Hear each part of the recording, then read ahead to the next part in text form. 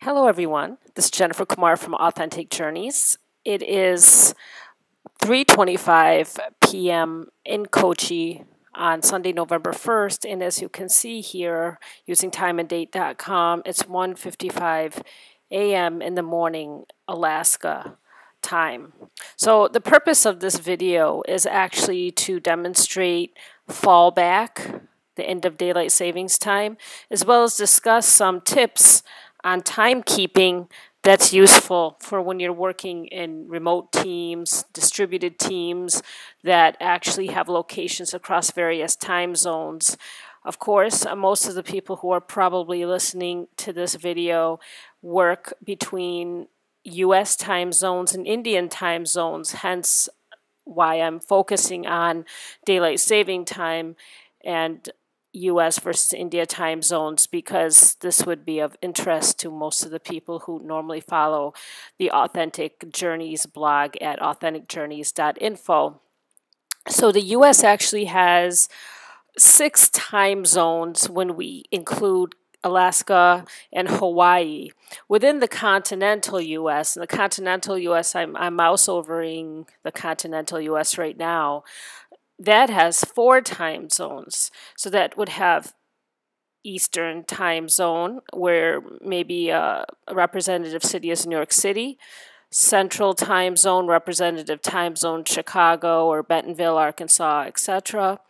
The third time zone is Mountain time zone, and that would have places like the Grand Canyon or Salt Lake City, etc. And the fourth time zone is Pacific time zone, with places like Seattle, home of Bill Gates, Microsoft, we all know that. And of course, San Jose, Silicon Valley, and all of those places on the West Coast.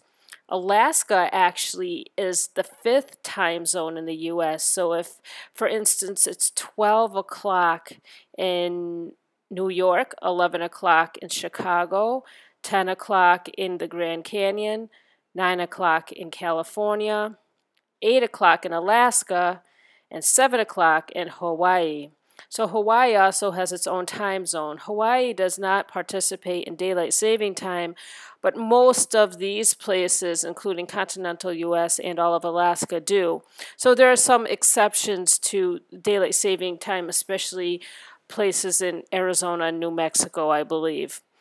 And none of the U.S. territories actually participate in the time change, such as Puerto Rico and some other countries over in this side, and other countries around the world that are U.S. territories. So as we near the 2 a.m. mark in Alaska, a lot of interesting commentary to build up your excitement for the time change. So normally in the springtime, we call it spring forward, because when it gets to 1:59, automatically it changes to 3 o'clock. Then after the next minute is over. And that's in another exciting video that I'm sure you're just going to be on the edge of your seat with anticipation to watch, that I'll link in this video. Now in fallback or end of daylight saving time, when it gets to 1:59.59, it will actually go back to 1 o'clock. I know it seems strange, because when we look over here at the Kochi time or the India time, India only has 1 time zone. This will not change. So we can even see in this website, there's lots of interesting apps that they show you between the difference between the different time zones, and even India time zone where you're located, or wherever you're located, and the time zone or the place that you're looking at here.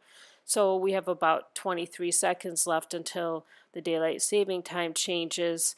And of course, Alaska is way up here in the northwest of the US, and I don't know how many distributed teams would be up here. A lot more people go to the continental US, especially Eastern, Central, and Pacific time zones. So now we're back to 3, 2, 1, 1 o'clock. See, it didn't go to 3 o'clock, it went to 1 o'clock.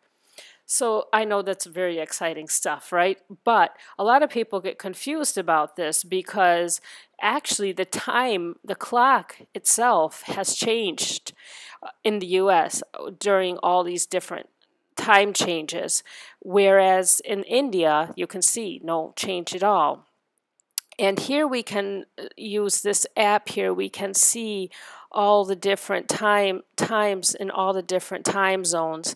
In fact, I wish I had opened this up just a few minutes earlier or a minute earlier, and you would have seen that Pacific time zone and Alaska time zone would have actually had the same time until the time change. So as each time zone actually waits its turn to either end daylight saving time or begin daylight saving time, there is overlap in time. So here what we're looking at is when in the end of daylight saving time, or even in March when we change the clocks ahead, the time change always starts with the East Coast and works over to the West Coast. So here at the end of daylight saving time, we would have seen that EST would have changed first at 2 a.m. It would have went to 1 a.m. and Central Time would have been at 1 a.m. So these two would have shared time zone at that time, or shared the same time for 1 hour. And likewise, in between each time zone change, we would have seen that. I wish I would have brought that up earlier for you to see. But one thing I do want to mention is you can use timeanddate.com for your international meeting planning. They have really good apps here that you can use. And also this app that I'm using here is called World Clocks, and I downloaded this from google.com. You can see chrome.google.com. You can use this app in the Chrome browser, and of course the page doesn't want to render when I want to show it to you. So anyway, you can go to the Chrome App Store, and in Chrome you can use this extension. It's pretty handy. You can see all the different time zones and compare all the different time zones.